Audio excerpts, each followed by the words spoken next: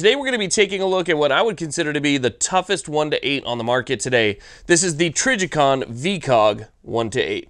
Okay, so the Trijicon VCOG 1-8x28. Easily, hands down, one of the best optics I've ever reviewed on this channel. This thing is a beast. It is as tough as you're going to get. Made out of 7075 T6 aluminum with a really thick 34mm body. This thing is good to go. I'd put it on the same level of durability as like an L-can.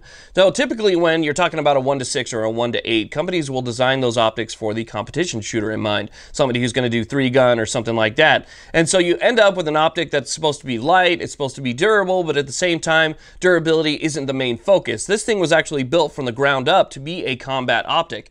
VCOG stands for Variable Combat Optical Gun Sight. So this thing, again, was built from the integrated mount all the way up to the material that they use for the glass, the housing, and so forth to be a combat optic, and that's what you get here. So it has got some great features. One of the things I like about this is that there's nothing I would change in terms of a combat optic. If you were going to take this and use it as like a 3-gun optic, then there are some things that I would change. But again, if you're going to be using this as a hardened optic that you want to make sure that you have something that you can defend your life with, then yeah, there's nothing that I would change about this. So let's go ahead and talk about some of the tech specs, features, and details of this sight, and then I'll talk to you guys about some of the experiences that I had with it shooting. This is a 1-8x28. So at 1x, this is supposed to have no magnification whatsoever, but typically in scopes of this type, you usually end up with a little bit of variation between 1.1 and 1.2 magnification. So there's a little bit of magnification when you're shooting with both eyes open. Sometimes you could see two different sizes of the object that you're looking at.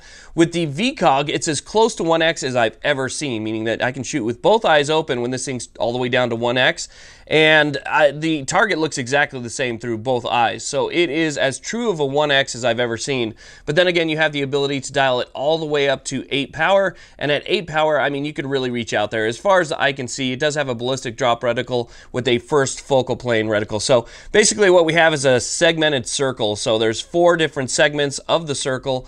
In the middle of that, there is a smaller reticle with some bullet drop compensating hash marks and stuff like that on it. I tried to get some video of it, but apparently I didn't have the camera installed on the back of the scope correctly, and so the image isn't exactly what I want. Most of the shooting that I did was in 4 to 5 power, depending on what distance I was shooting, but you could see the reticle looking at it at 4.5 power, what it looks like. The reticle actually changes being first focal plane, so in 1x or at 1x, basically the reticle is just going to be a segmented circle. That's the majority of what you see, and you would use that to make your aim, right? But then as you zoom in with the first focal plane, the reticle enlarges, excuse me, and the segmented part of that circle becomes larger and almost, out of frame, and then you would actually use the reticle that is hard to see at 1x, which enlarges, and that gives you your ballistic drops and so forth. So again, you have a true CQB firearm that is also perfect for longer ranges.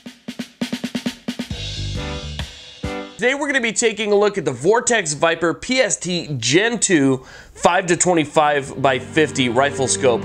Alright, now let's go over some of the details and features. This is a second focal plane scope with an MOA reticle. They also sell it in first focal plane with both MOA and mil-dot reticles, but you want to kind of figure exactly what's going to fit your needs the best, because for me, long-range shooting, I decided to go with a second focal plane reticle due to the fact that it does not enlarge as I go through my magnification range. So the reticle looks exactly the same on 5 power as it does on 25 power. So if you're shooting longer ranges, that means that the amount of coverage that you're going to have on your target is going to be exactly the same all the way through your magnification range, where in first focal plane, as you adjust your magnification higher and higher, the reticle actually gets bigger and bigger inside your viewing window, and that can cover up more of the target at longer ranges. So you kind of have to balance whether or not you want a first or second focal plane, depending on exactly what you're going to be using it for. Very fine precision shots, you might want to consider second focal plane.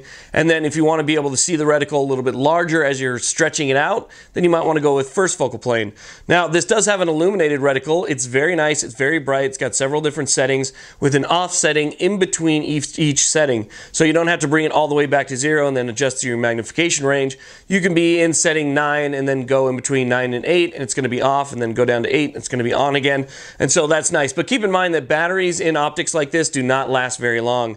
As a matter of fact, I actually left this on by accident for like 2 days, and by the time I grabbed the rifle, it was already dead. Granted, it was probably on the highest setting at that point, but keep some extra batteries around in case you want to, you know, switch that out and use that. This also has a really nice parallax adjustment. Goes all the way from 25 yards all the way out to infinity. So it's set up really nice. If you're looking to grab a low-power variable optic but don't want to fork up the big bucks, stay tuned, because today we're taking a look at the Strike Eagle 1-6X from Vortex. Enter the Vortex Strike Eagle, a fairly robust 1-6X scope that's a fantastic entry-level choice for plinking and still totally serviceable if you decide to get into competition shooting. For the uninitiated, the Strike Eagle utilizes a rotating turret that sets your desired level of magnification. We quite like that the ring is set far enough forward that it won't interfere with scope covers if you run them, and manipulating the magnification feels nice. It does require a tiny bit of force to rotate, and is certainly not going to adjust on its own. You can even add a throw lever to get a little bit more leverage if desired. For size comparison, the Strike Eagle is approximately 96% the length of 3 microbananas. While the lower zoom settings are crystal clear, it should be said that the Strike Eagle does begin to show a little bit of distortion at the 6x mark. It's nothing game-breaking, but it does make punching out past 300 yards or so a little bit challenging.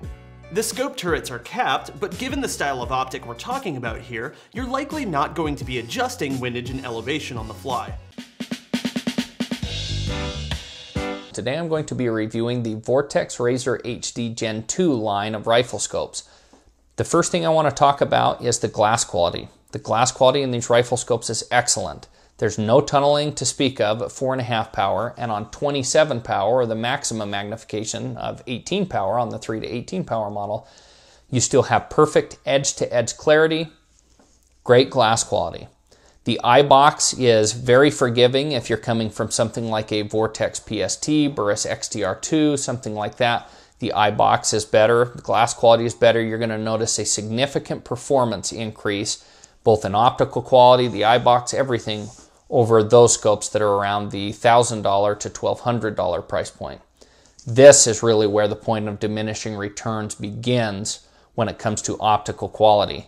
You could spend 2 or 3 times the price and have a variety of people who don't know the price take a look through various rifle scopes in a comparison, and most people would see little, if any, difference.